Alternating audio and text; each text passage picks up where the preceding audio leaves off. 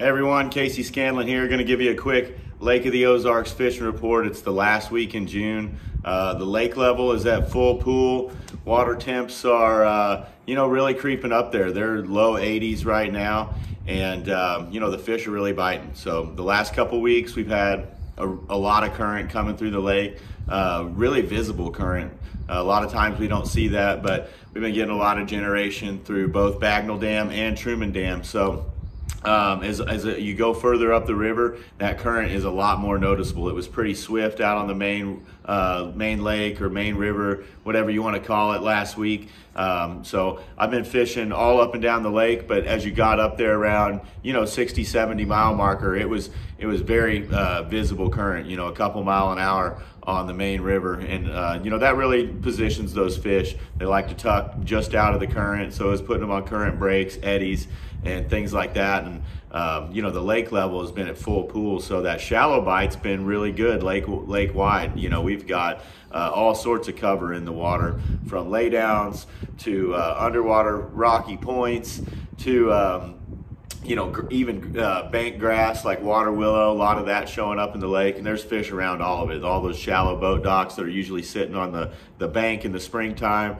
are all now have water underneath them, and there's a lot of fish just swimming around and biting right now. So with on the lower end of the lake, the water level's a little bit clearer, those fish are a little bit deeper typically, and the bite's been really good. We've been catching them on a variety of techniques down lake, so had the opportunity to fish quite a bit of the lake from mid-lake, which I can consider around Hurricane Deck, the mouth of the Nianguas, Lynn Creek, areas like that. We fished around the Glaze all the way up to the dam, and even the 60, 70 mile mark of the last couple weeks. So I'll try to give you a rundown of kind of what's going on everywhere. So we'll just start, kind of lower into the lake. Of course, that section of the lake, a lot of fish live out deeper there. It's just generally a little bit clearer. So, based on that, we're going to start out fishing, bluffs, deep points,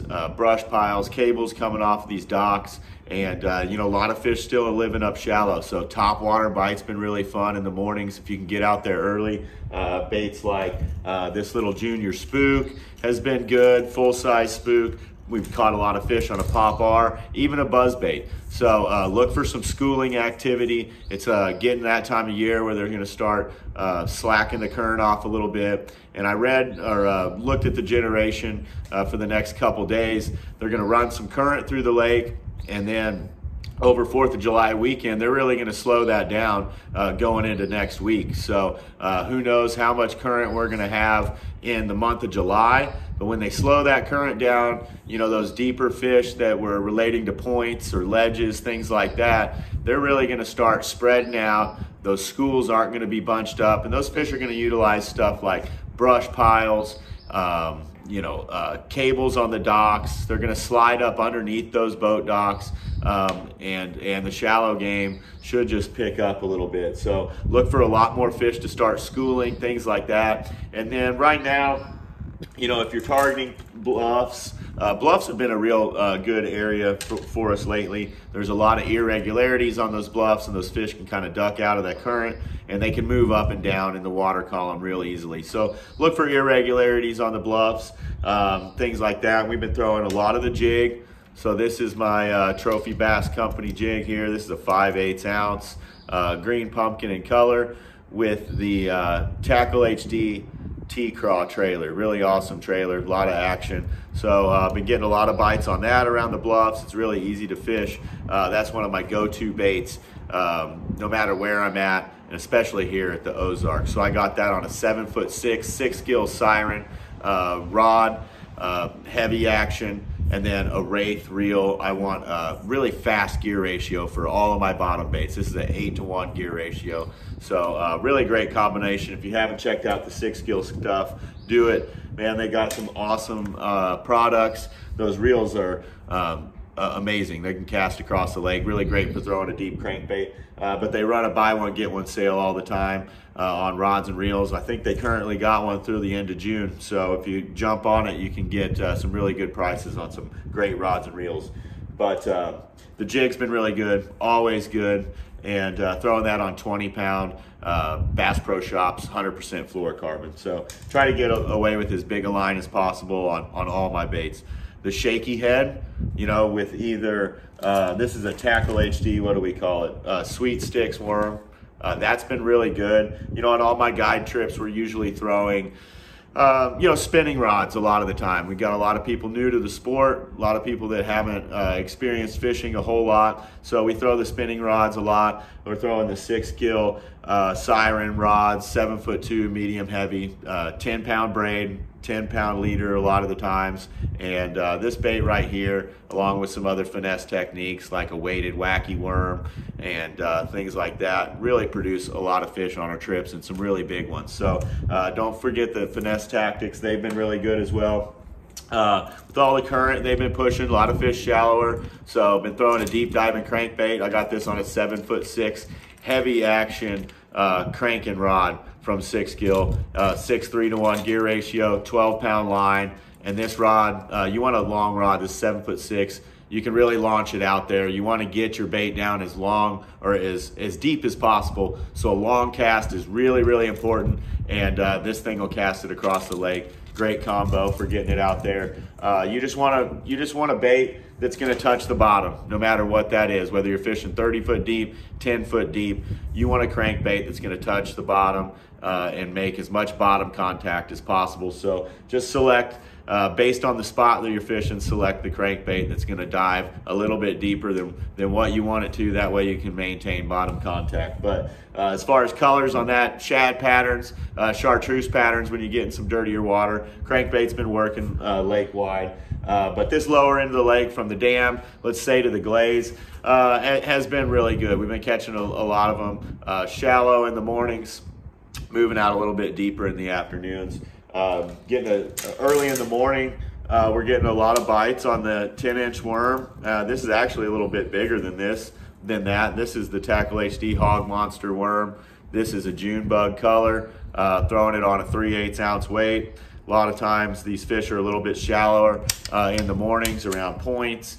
Secondary points have been really good. These fish have been, you know, I mean, with as heavy a current as we've got, they're trying to duck out of the current just a little bit. So secondary points, you know, brush piles, little pieces of cover around those points or on the inside of them have been really good early in the mornings with that worm and a jig.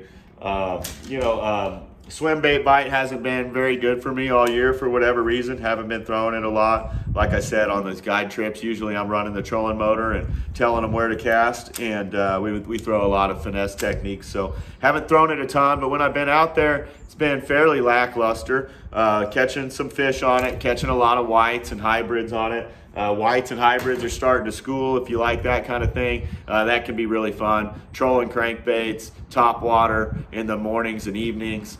You know, a variety of little spoons, stuff like that's really going to catch those white bass and hybrids, and that's been a great way to get out there and have some fun. As we move down the lake, the fish just get shallower in nature.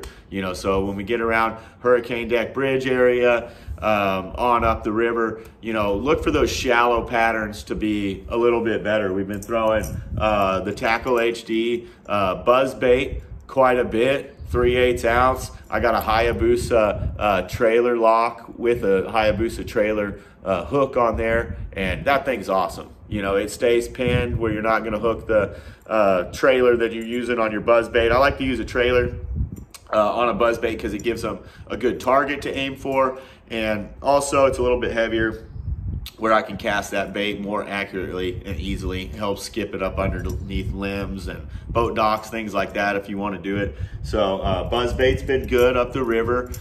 We've been throwing a spinner bait up there as well. Like I said, a lot of visible current. So square bill crankbaits, you know, your mid diving crankbaits around that Hurricane Deck Bridge area have been really, really good, both for white bass and for largemouth and spotted bass as well. So those fish the current's a little more visible. So a lot of them don't want to get right in that direct current. So they'll be using, you know, little places that create a small eddy, you know, right behind the points, you know, utilizing some of these boat docks, and bank cover that's situated on the main river, that, like a lay down tree that's going to block the current. Those fish are going to be behind that or closer to the bank where the current's just a little less swift. So, but like I said, they're going to slack that current off and those fish are going to go to cover. So look for boat docks, look for lay downs, look for brush piles to start producing more and more in the coming weeks. The top water bite is going to pick up, the schooling activity is going to pick up. You're going to see a lot more fish schooling around in the early mornings, and that's a great way to have fun. Just look for the bird activity, look for fish busting the surface, and you should run into that if you cruise down the lake in the mornings here in the next couple weeks. So when they shut off the current, the fish tend to suspend a little bit, which makes the boat docks really good. When I'm up the river, I love keying in on shallower boat docks, whether that's on the main lake, in the backs of creeks and coves, it doesn't matter. I try to cover some water, look for boat docks that have some cover around them, and go from there. Try to find the shad activity. And I use a lot of history up there as well, and just hit docks that have been productive in the past. But lake wide, the dock bite is going to keep picking up. These fish like to suspend underneath the boat docks. They like to utilize the cover around the docks and the shade. And when they slack off the current, that's usually the first place they're going to go to, that and some of the brush piles on the lake. And there's plenty of brush piles on the lake, so you just got to identify some good ones. So creature baits up there have been good. Always the jig. We were actually catching a lot of black and blue jig. Water was a little bit dirtier. I like throwing a black and blue jig, so we caught them on that. 10-inch worm was productive. Caught some on the buzz bait, like I said. Pop R produced some fish up there for us. But the jig was really good. We were casting that on secondary points. Secondary points seem to be real good in that area of the lake, along with just shallow cover, both on the main river and backs and creeks and coves. Just covering some water and trying to find some active fish. Up there you kind of got to hunt and peck a little bit more in between bites. The fish aren't grouped up quite as much. So, you're just fishing shallow, covering water, fishing stuff that looks good, and man, a lot of quality bites up the lake, from Hurricane Deck Bridge all the way up to Truman Dam. A lot of quality bites. And then when you get to Truman Dam, you're fishing current. It's like a river up there. They're dumping a lot of water out of Truman, so you're fishing eddies, current breaks, back in the creeks on some of that cover and around the shad. And fishing like that's really, really fun. I haven't been up quite that far, but love doing that. And it's a fun way to fish. It's a little bit different than fishing down lake here. So the next couple weeks, expect those fish to really start. Some of these schools of fish that are out here are going to start breaking up. Some of these deeper fish are going to start moving slightly shallower. They're going to start suspending over really deep water, or moving under some of these boat docks and utilizing the cover around them. But the baits are going to remain the same. Shaky heads, Texas rigs, 10-inch worms, creature baits, all going to be really good. The night fishing should pick up. We've got a lot of local tournaments here that take place in the evenings and at night, and we usually see some pretty big weights. So night fishing can be really fun. We like to fish a little bit shallower at night, fish around brush piles, lighted boat docks, and that bite should be really fun. The color of the lake right now, a little bit of stain to it, which I really like. It lets you get away with a variety of baits, and the fish are biting a variety of stuff. They're biting lake wide. We've been going out on our guide trips and catching, between 30 to 50 fish most days, and a lot of little ones, a lot of big ones. So they're all kind of mixed together when we catch them, and really just staying on the move. These fish have been moving a lot, like they tend to do for me on this lake quite a bit, and we've been fishing lots of different areas of the lake, but one or two things have remained the same. Bottom baits have been the best. We've been varying our weights based on how deep we've been fishing. Green pumpkins, black and blues, and really those two colors have been producing just based on the water clarity, and you know, shaky heads, jigs have been a real go-to for us. The finesse baits have been getting bit, light line has been getting bit, and some of these crank baits and funner baits like that, real power baits I should say, have been producing as well. So it's kind of pick your poison, get out there, cover some water, and hold on, because the fish are really biting. So you know, got a few guide trips available here in July, and definitely got some stuff available in August as well. So if you're wanting to book a trip, I'll drop a link below, and a link to all my sponsors' products that we mentioned here today. Be sure to like and subscribe the video if you like the content. And until next time, good luck out there. I hope you guys catch a big one. Fishing should be good. So we'll see you next time.